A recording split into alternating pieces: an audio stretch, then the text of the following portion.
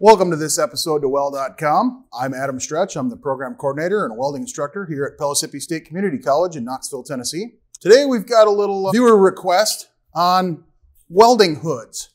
This is not a review of a welding hood. There's lots of those out there. You guys can check out the different hoods that are available.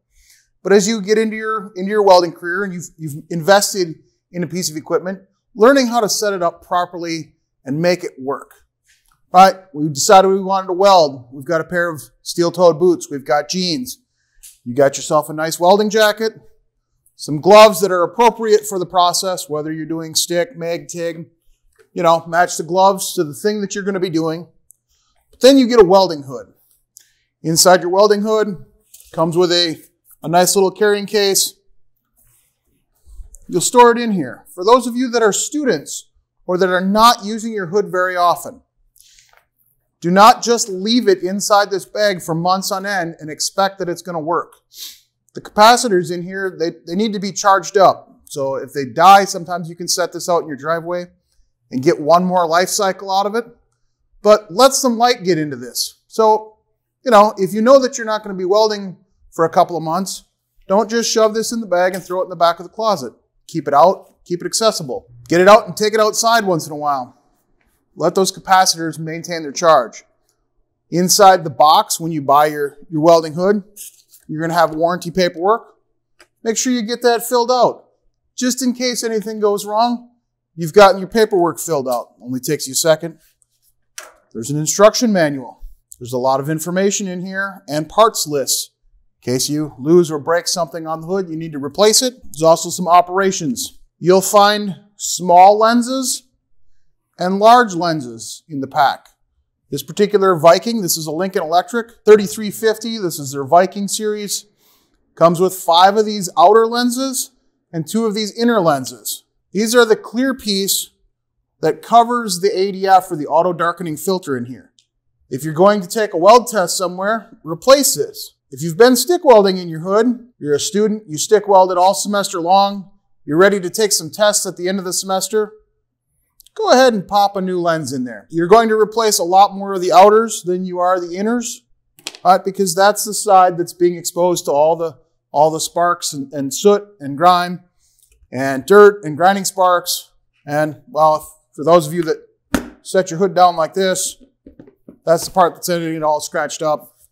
It's like Christmas when you pop a new lens in and you can see what you're doing. Quick little pro tip here for you guys as we discuss the welding hood and how to set everything up. To get a little bit more life out of that cover lens, I have personally found this Meguiar's Plastex. It's a plastic polish and a microfiber or a shop rag. All it takes is a dot of this stuff. Take your really dirty lens like this. It's squeaky clean. So now we've got a new welding hood. How do we make this work, right? So we start with the headgear. I want to take a look at the headgear here. There's different snaps right here. This just pops in and out and tightens back and forth. Okay? Most of you are probably going to spend a full day of welding just getting the headgear set right. You've got 2 different points here, different adjustments up here. Spend a little bit of time with your welding hood. Get it comfortable. This is going to be on your hood. This is how you're making your money, right? Being able to see and being comfortable doing it. On the back of the hood, they have an adjustment knob.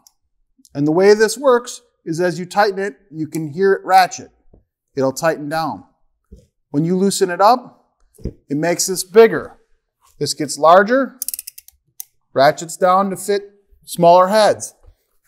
Adjust that appropriately so that it's very comfortable. You don't want it crammed on your head really tight, and you don't want it so loose that it's flopping around and every time you lean down, your hood falls off your head. They do have a little back pad on there that, keeps the back of your head pretty comfortable.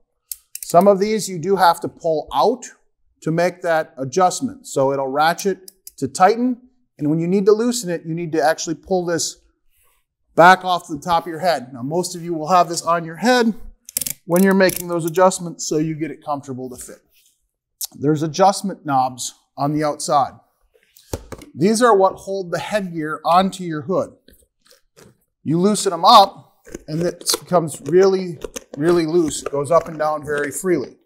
So if you find yourself getting hit in the face, you might need to snug those up a little bit.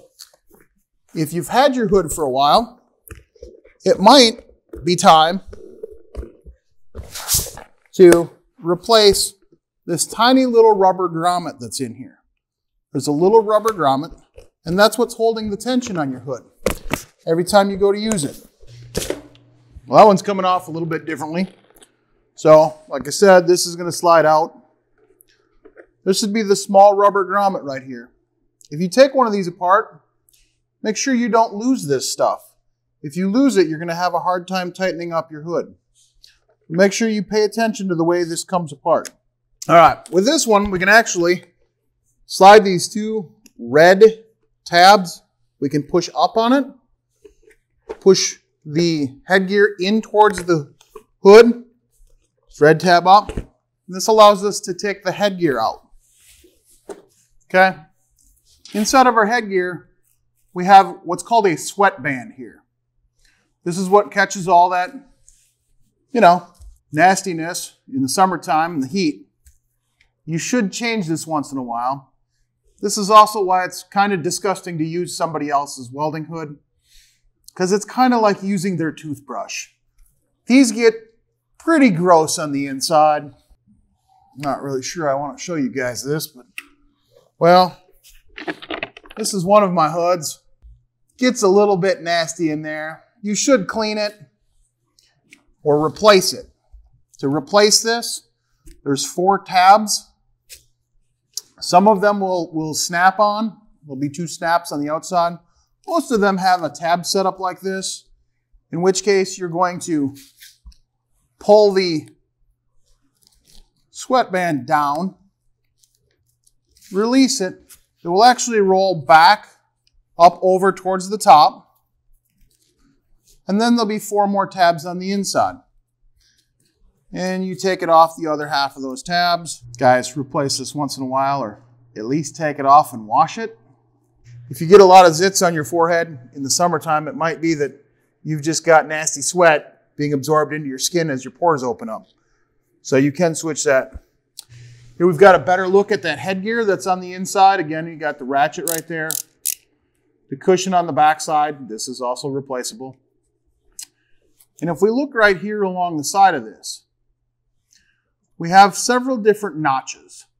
Now these notches come off of those 2 red tabs. When this goes together,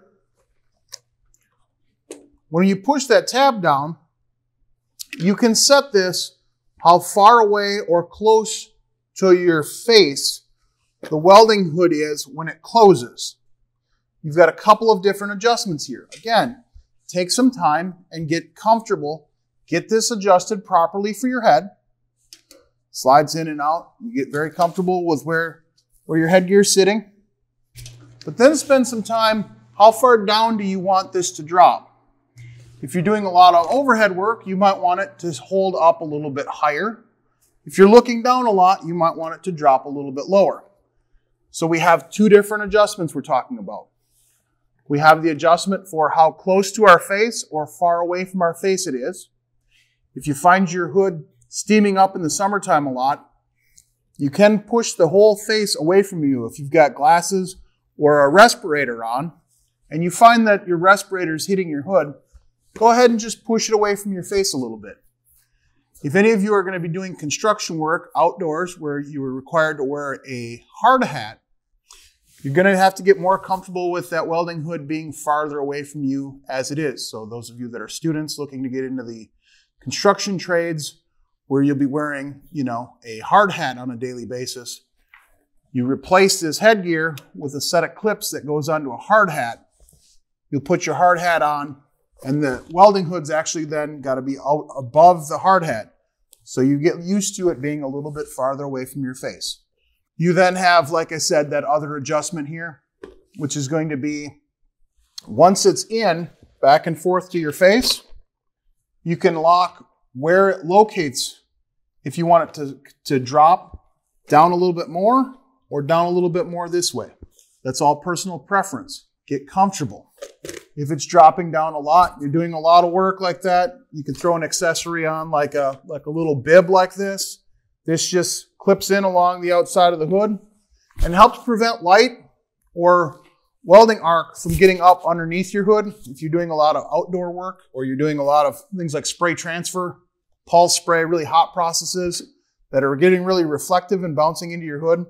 They have ones that go over the back of your hood as well, should the sunlight be shining in, or if you're working around reflective materials like stainless steel or aluminum or a lot of other welders in a shop, where every time you turn around, their arc is bouncing into your helmet.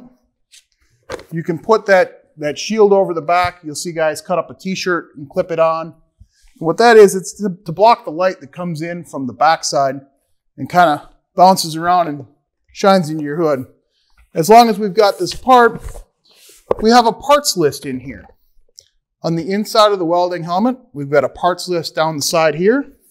We have a settings guide on the other side. This tells us about where we should set our hood up for the process that we're doing. And of course, some warnings, stickers, and the auto-darkening feature or ADF, auto-darkening filter. That's this part inside. All right, thanks for checking out the short here on how to set up your welding hood.